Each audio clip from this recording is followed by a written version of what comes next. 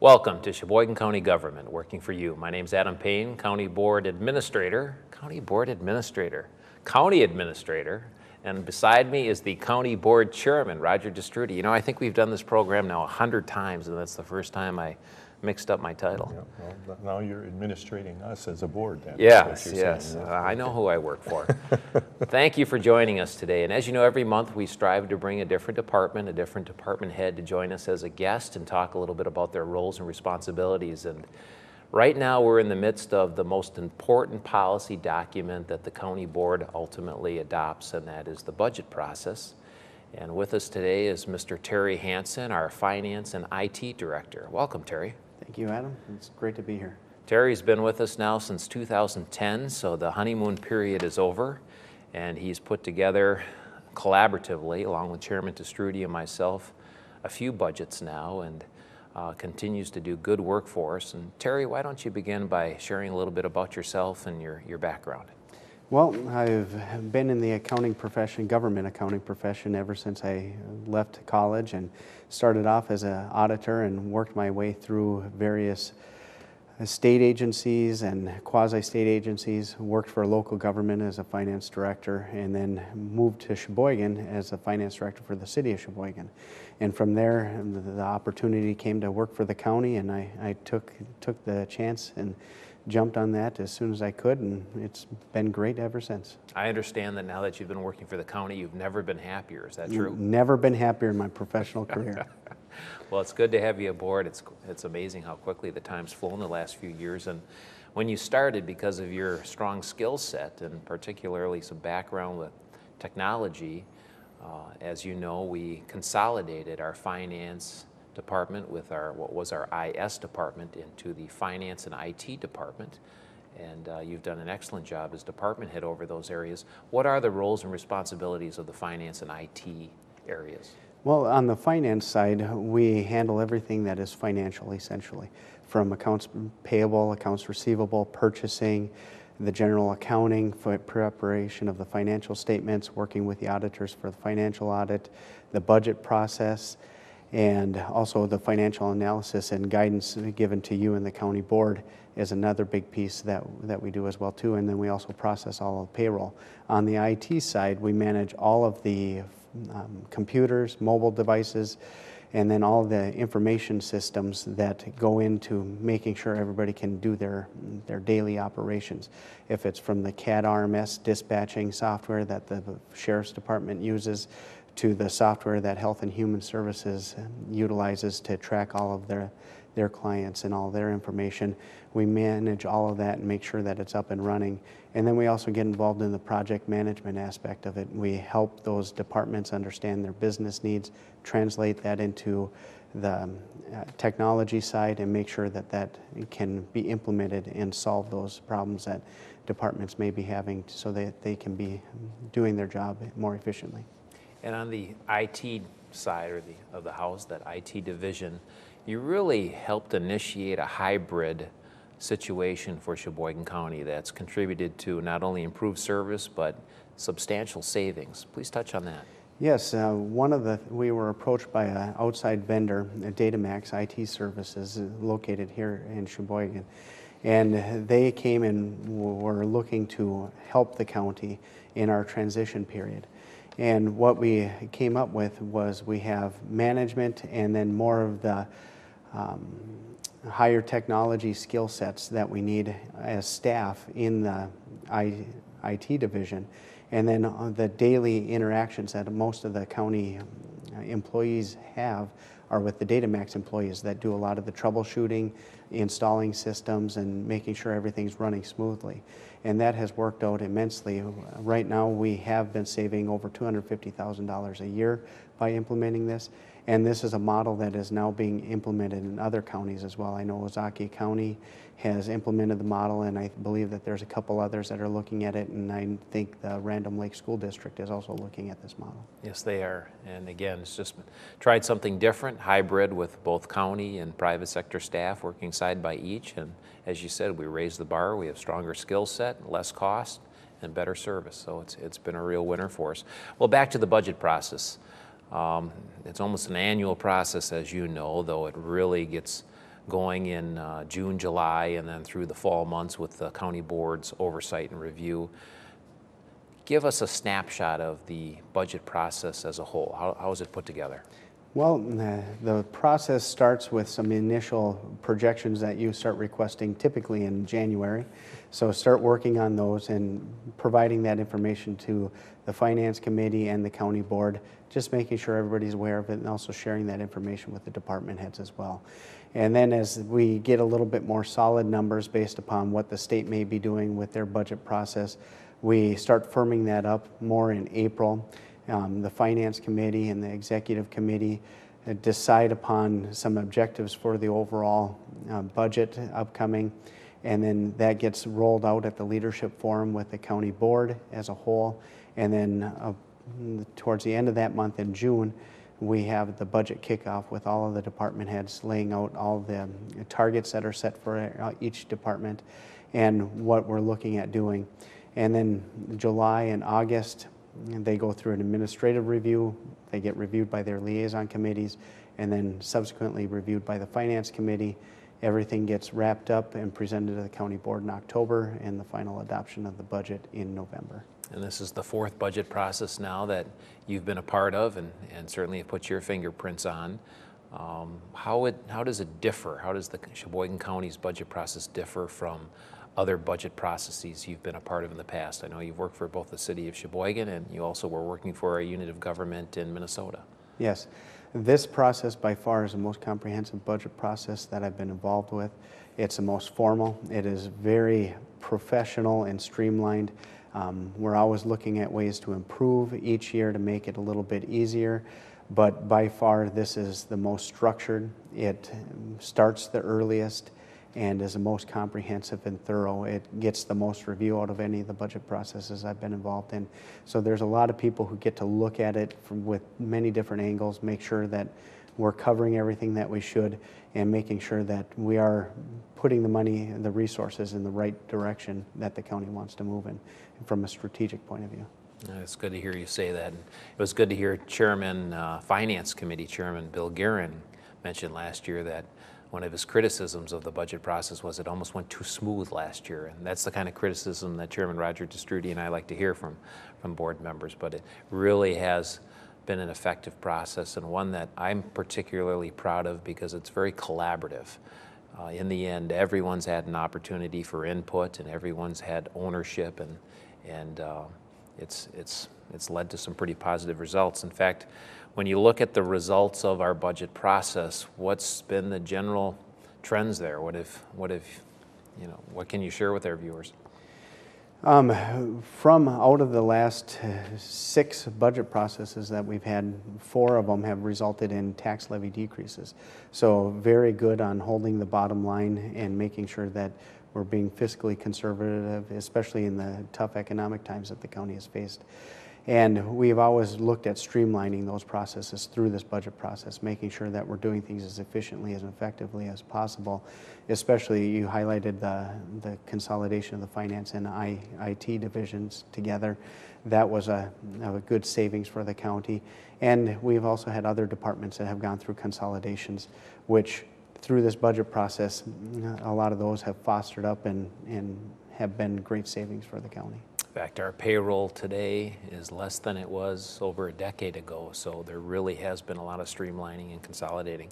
Before I turn it over to Roger, some folks may wonder, well, what's the role of the county administrator in the budget process versus the department heads versus the liaison committees, and then of course you have the full board that ultimately approves the final budget, but what are the roles of these different folks? Okay, well, the county administrator is responsible for submitting the budget to the county board.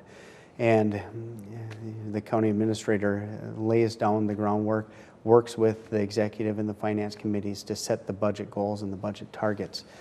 And then once those budget goals and targets are set, the county administrator establishes the levy targets for each department, and the departments work with their respective department staff to develop a budget that falls in line with those targets. Once that budget meets those targets, it's presented to the county administrator for review with the finance director, and that has gone through. If there are any revisions, it'll keep going through that process until everything is fine with that budget. But once that clears that administrative review, then the liaison committee reviews the budget and has any input for the department from that standpoint. And once that gets approved, then the finance committee gets to review those departmental budgets. And then once the finance department is finalized with reviewing all of them, then the full budget is submitted to the county board for their review in October. And then it's open for a public hearing for the public to have input, and then finally for adoption. And just on a personal note, I've been the county administrator now for 15 years, and our process, though we've tried to tweak it and improve it every year, I really think the key to our success has been the collaboration. A number of my peers will introduce budgets in other counties, and then the county board chair may introduce a different budget, or the finance committee may introduce a different budget, or maybe the county executive, which is similar to my position but elected. And then at the end, you have all this hand wrangling and different ownership for different budgets, and it can get rather ugly in the end, certainly contentious. Versus in Sheboygan, what we've done is, through the good work of the finance department, we pull our budget assumptions together. Between Terry and I, we really try to come up with a reasonable goal and targets. But instead of just rolling that out, then we meet obviously with Chairman Testrudy and the executive committee and the finance committee and now the HR committee. We try to involve as many policy-making committees involved with that budget process early on, so they agree with our budget assumptions, agree with the goal that we've established. And once they've given their nod of agreement, then we meet with the full county board during our leadership forum. And we've been doing that now for a good dozen years. And when the full board at the leadership forum sees the goal and targets through consensus, if they're supportive of that, then Terry and I know as we work with the department heads from that point on, we are striving to position the county board to achieve its goal. And that goal for a number of years has either been to hold the line or reduce property taxes. And again, under Roger Testrudy's leadership of the county board, we've had just a real successful couple of years. And in fact, Roger's been on the finance committee and executive committee. We've had a successful track record for some time now, so it's been a good process. Roger, I'll turn it over to you to get into equalized value a little bit, because I know many of our viewers may wonder, how does equalized value come into play, and what is equalized value? Yes, first I'd like to say it's been a pleasure to work with you, Terry, and as Finance Committee Chair and as County Board Chair. And as Adam mentioned, we've really come together and tried to include everyone, all the committees' input, and after each budget year we self-analyze what we did right and what we did wrong, and I think that's helped us improve every year, and it's a great testament to both of you fellas. Equalized, we've had Sheboygan County in the last number of years has always had a 5% value increase in our valuation, but the last 4 years the property values have decreased. It's not just our area, throughout the state and the country. But how does the equalized value decrease this year affect our taxes, and how does, more importantly, how does it affect the property tax? Okay. Our total equalized value decreased $132 million last year. That's a 1.5% decrease in equalized value. What that means essentially is if the property taxes stayed exactly the same, the amount of money that is needed to run county operations, our tax rate would increase by 9 cents. So even though our spending would be exactly the same, the tax rate that people would pay would be higher. This comes in and gets confusing with everybody, is dependent upon what happens with their neighbor. They may or may not be spending or paying more in taxes than they would the prior year. If their values go up, then they would be paying more taxes than they would the prior year. If their values stay the same and everybody else's stayed the same, they would be paying the same amount of taxes. But if their property values went down, and particularly more than what that decrease was of the 1%, then they would be paying less taxes. So it can be very confusing because you can't look at it from an isolated incident. You have to look at what's happening throughout the whole county as a whole. So it gets very confusing, but I invite anybody who has any questions about that to contact me, and I'd be happy to walk them through it. But the main thing is, as the equalized value goes down, our tax rate goes up, even if we aren't increasing any taxes. And equalized value, just to make sure everyone's clear, that's the combination of all property values throughout Sheboygan County, whether it's your own private residence or a business, all of the above. That is correct. And what further confuses it sometimes is we have a large county, a lot of different types of properties, and not everyone's property goes up or down the same as different properties, lakefront property or farmland or residential, and even different types of residential move up or down. So we look at the entire county's value, but yours may be a little different than another township or cities. That's hard to compare, but we're looking at the total for the entire county. Yes, we're looking at it in aggregate.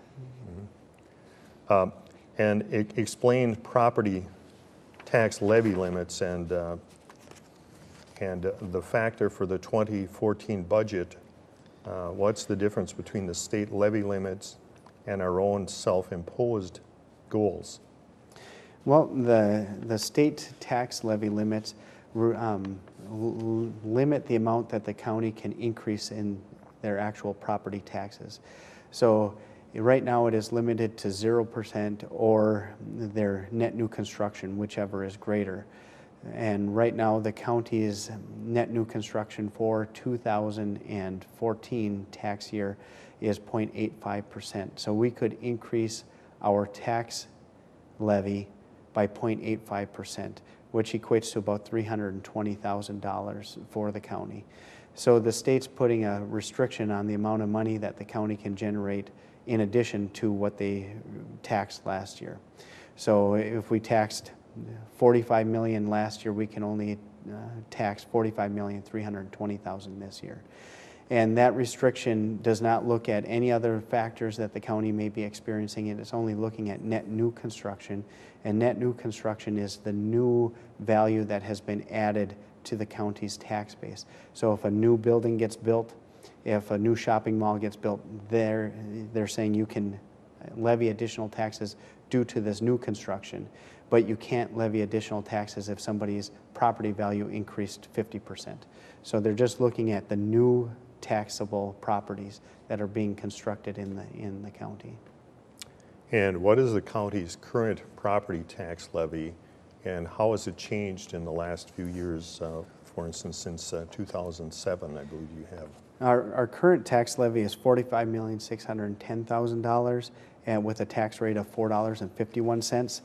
And over the last few years, you can see that the taxes, starting in 2007, we had a decrease in 2008, a decrease in 2009, another decrease in 2010, an increase in 2011, but followed with a decrease in 2012 and a slight increase in 2013. So out of the last 6 years, we've had 4 tax levy decreases. And that's not just a tax rate, that is the actual amount of taxes that the county is collecting.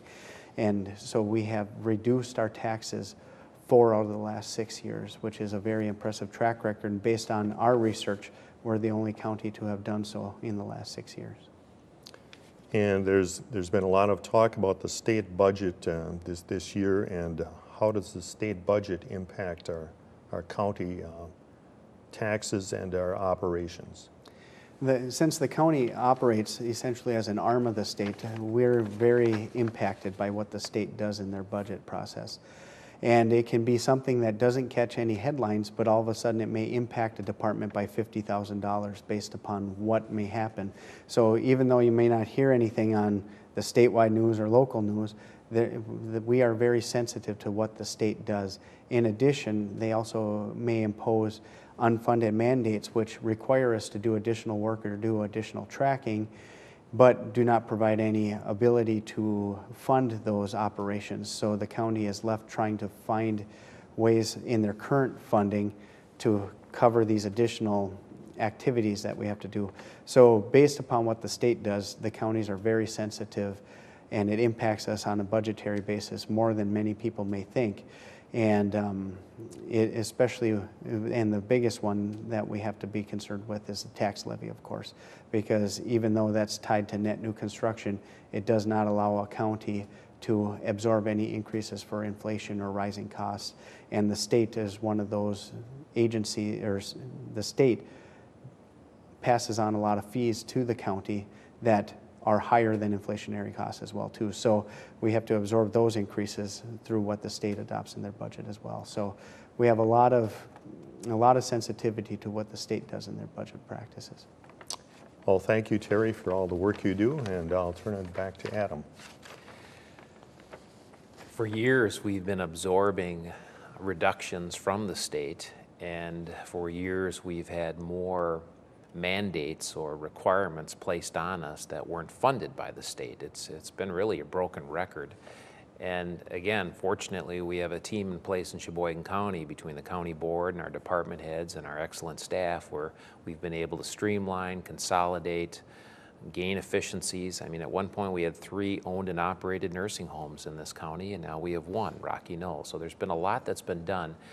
I know the 3 of us have certainly discussed this before, but personally, I think we're getting to a point where, though there's always room for improvement, and it goes without saying that we're going to continue to try to strive to gain efficiencies and work smarter, with net new construction, with that statutory limit of net new construction, let's put that in perspective a little bit. You know, this year, last year, it's gone up less than 1%. That provides about $300,000 of additional revenue for us to work with. But as you know, Terry, every year we start a budget process looking at our revenue and our expenditures, anticipated increases for fuel, utilities, feeding prisoners at our correctional facility, maintaining programs at Health and Human Services and the increased demand, and of course wage and benefits. And health insurance has continued to be a real expensive area for us. How does net new construction and that limit, how does that relate to these other increases, if at all? It has no relation to the actual increases that we're facing, and it is completely based upon what is new being built in the county, whereas those other inflationary costs are directly inflationary. In order to make sure employees have at least the same of what they would last year, we have to follow the CPI, the Consumer Price Index that we usually base everything off of, and we're looking at about 2% for that just for the year, for this upcoming year. And 0.85, there's a gap between 0.85% and 2%.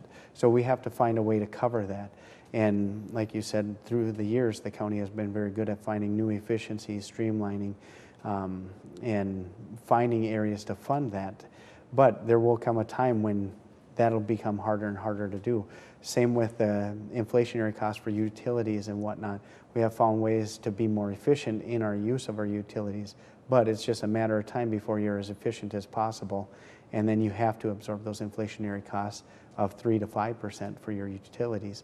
So that 0.85, while we have been able to balance our budget the last few years, it'll become increasingly more difficult to do so with the net new construction being below 1%. And to put it in perspective, if we're looking at a 2% salary increase for all employees, wage increase for all employees, following CPI, and health insurance increases in that 4, 5, 6% range, if memory serves, that's about a $1.72 million hit just for wage and benefits. Is that correct? That is correct.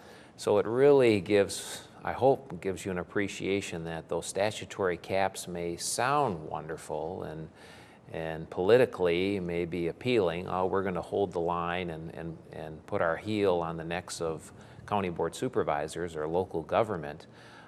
The bottom line is net new construction has absolutely no relationship to the programs and services that the county board is required to provide.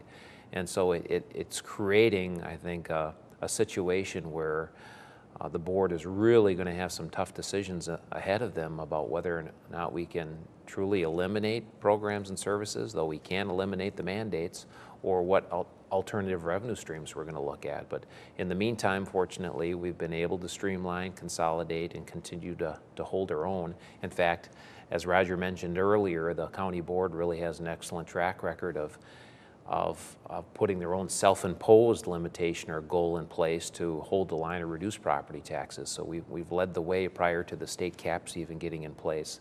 Last night the county board, and this will be shown a few weeks later, but last night the county board had a big decision with a 5-year capital plan. And just touch on that 5-year capital planning process and how that relates to the overall budget process. Yes, for our larger capital projects, we have a separate budget track essentially to fund these larger projects. And in May, we send out information to all of the departments, having them submit their larger projects. And our capital projects are anything over $250,000 or over $100,000. And what we're looking for is ways to fund it, and typically we fund most of these by issuing bonds for it. So borrowing money to fund these projects because they have a longer life than just an immediate 1 year. It's typically the life of the bond, at least a 10-year life. So as we submit these projects, they come through to the county administrator and also to the liaison committee and then to the finance committee for review. And once the finance committee approves an initial plan, it gets submitted to the executive committee, and then the executive committee then forwards that on to the county board for a final vote. And last night there was many projects on there.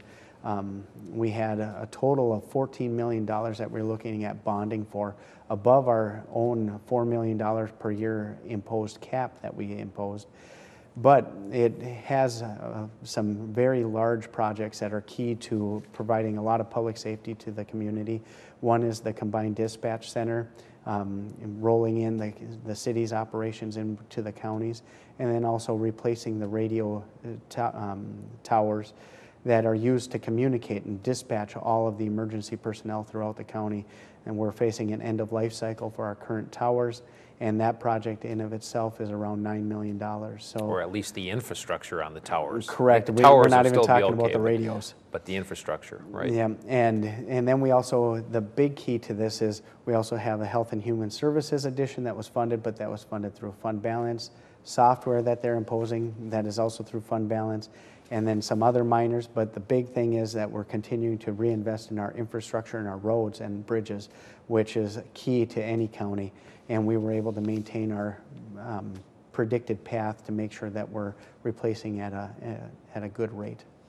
And you had a big hand in pulling that together for us, and we appreciate the work you and your staff have done. Terry Hanson, Finance and IT Director, if you have any questions about anything he's shared this morning or that you're going to see in the comfort of your homes, don't hesitate to contact Terry or Chairman Testruti or myself. We certainly would welcome your questions and your input, and that's a big part of the budget process. So the board is starting to get to the final stages of it. We're feeling good about the 2014 budget development process, but your input, your ideas are very important to us. And as you know, or I hope you know, all of the committee meetings are open to the public. All of the agendas are posted on our website, and we welcome your input and participation. All of the county board supervisors' names as well as department heads are listed on the website, our county website. So if you want to contact your county representative, please do so. But don't hesitate to get involved with your county organization and a budget that in the end is about $130 million operating budget with a lot of projects. So we welcome that input. So, hope you got some information and a nice snapshot of the importance of our finance and IT area. Please join us again next month when we'll have our Veteran Service Officer, Charlene Cobb, here to talk about the very important work that the Veteran Service Office does, as well as Veterans Day coming up here in November. So until then, thanks for joining us.